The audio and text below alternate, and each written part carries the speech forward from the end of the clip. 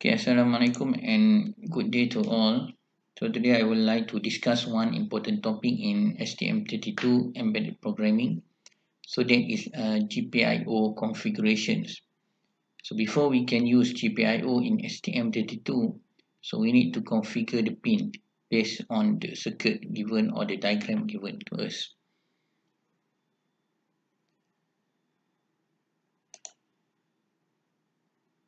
So generally, STM32 having up to 80 bidirectional I/O pin.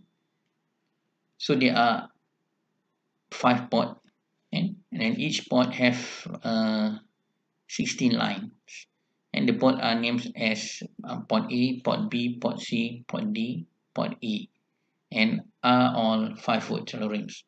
So most of the pins in STM32 can be configured as input or output, or as alternate function, and alternate functions such as USART, ADC, timer, I2C. So as a standard naming convention, the pins are called by their GPIO function. For example, PA0 for bit 0 of port A and PB9 bit 9 of port B.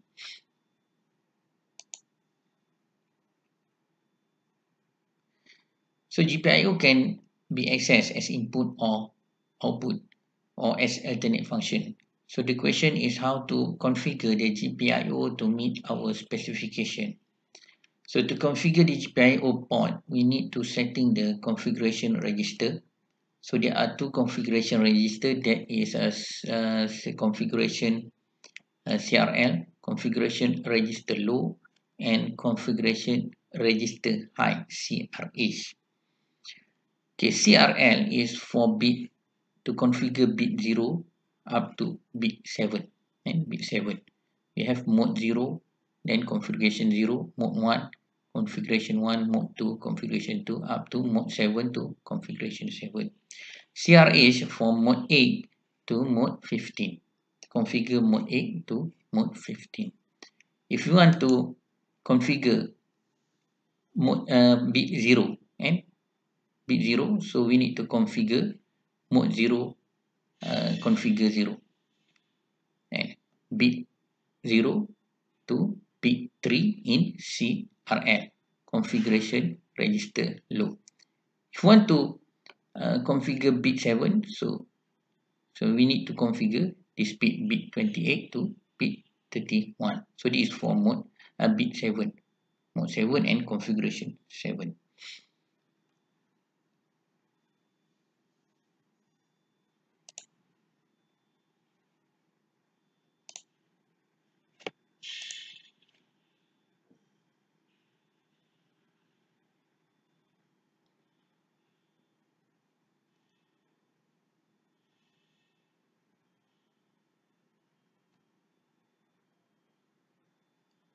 Okay, so subject to the specific hardware characteristic of each I/O port listed in the datasheet, so each port being of general purpose I/O, GPIO ports can be individually configured by software in several modes.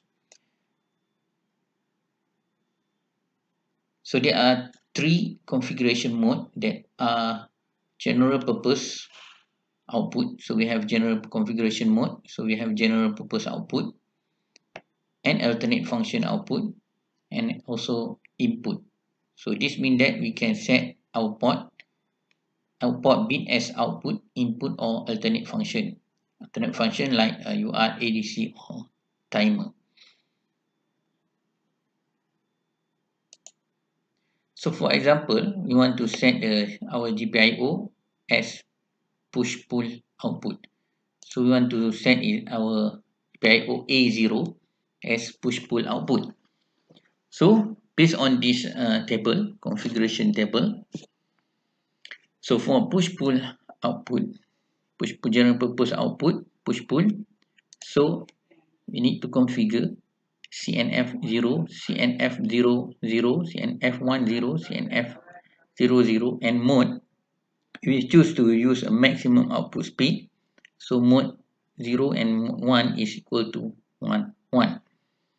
So based on this table, so the binary equivalent is equal to 000011, or in hex equivalent is 3, equal to 3.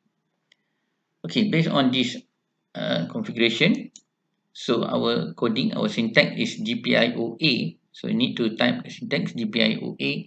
CRL is equal to 0x, this hex 00000003. Okay, so the 3 is for bit 0.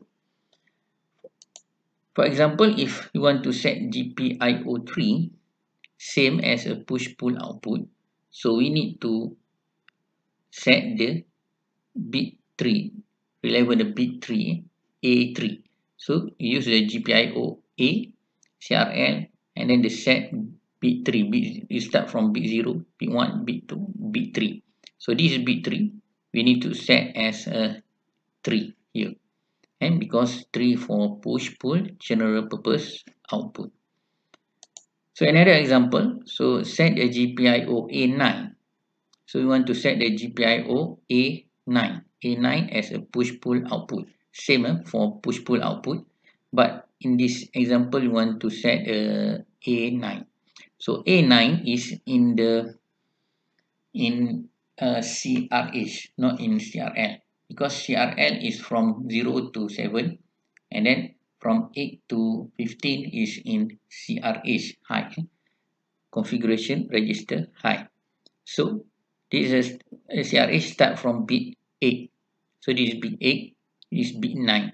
So we set bit 9 equal to 3. Set to 3, which means for push-pull general purpose output. So we use CRH. So another example, example 4, we want to set GPIO-B. So in this time for a GPIO-B 0 as input floating.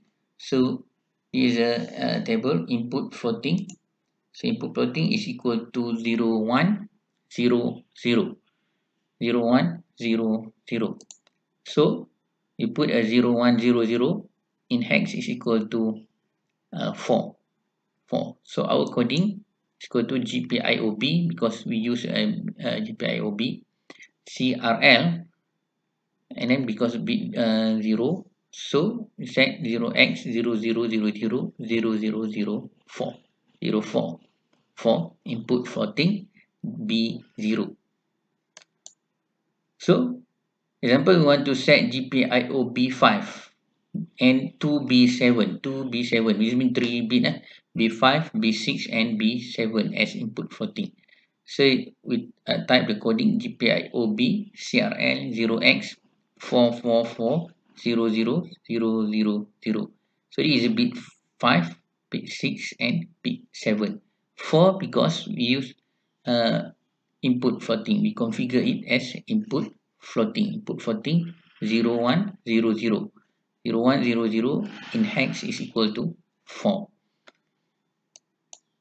Okay, if you want to set GPIO B6 and GPIO B9 as a push-pull output, and so we have 2 bit B6 and B9, and these 2 bits is not in the same register because B6 in the CRL, B9 in CRH.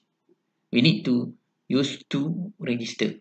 So we need type 2 coding. GPIO P, this is not A, this is B. GPIO B CRH is equal to 0x 00000040. This is for B9. Okay, this is for B9.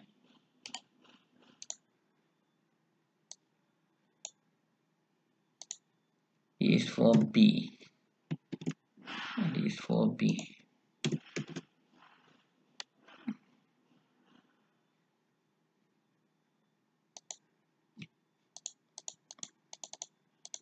Okay, this is for B.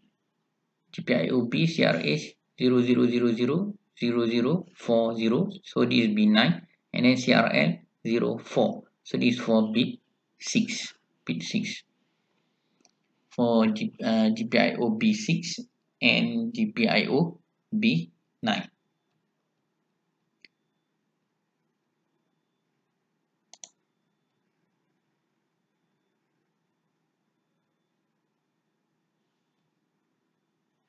Okay,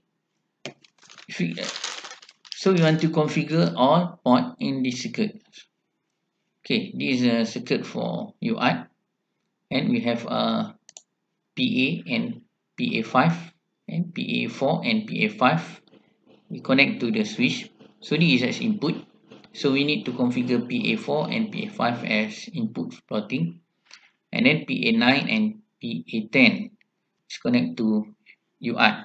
So PA9 is TX, so we need set as alternate function, push pull, low frequency, and PA10 is RX pin, so we set as a floating input. Okay, as a floating input. And then our coding is for GPIO A, CRL, and for P4 and PA5. So we set as input floating. So this 4, 5, 6, 7 is 4, 5. So this is 4, 4. And for input floating. And then for PA9 and PA10, so we need to set CRH. Okay, CRH. So for PA9 TX, we need to set alternate function A, and then for PA10, so RX pin set as floating input 4. So you got a 04 A4. Okay, that's all for GPIO configuration. So thank you for watching this video. So see you in the next video series.